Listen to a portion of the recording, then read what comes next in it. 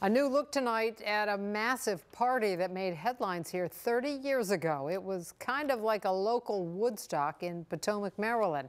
News 4 even covered the aftermath, and it turns out someone at the party had a camera. Mark Seagraves has a look at what's now called Heavy Metal Picnic. We're having a good time here. It was 1985. It was called the Full Moon Jamboree. 2 days of concerts and fun on a farm just off River Road in Potomac, Maryland.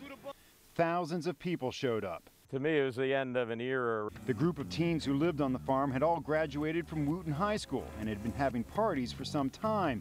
But because of encroaching development, they knew this would be their last. We weren't quite willing to sacrifice our freedom for someone else's idea of safety, so we got a bunch of bands together from all different genres. The party outraged neighbors who called police, but because the party was on private land, the police couldn't shut it down. Well, the party's over, but it was on this past weekend for about 34 hours straight. Much of the party was captured on videotape, something very rare for 1985.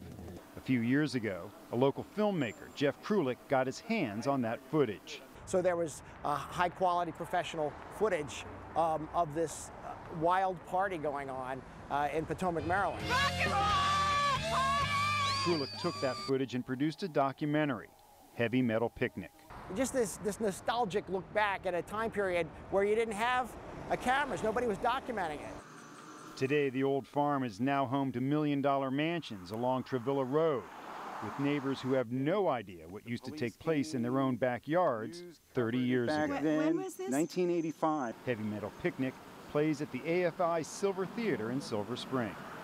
In Potomac, Maryland, Mark Seagraves, News 4. Next at 11, college students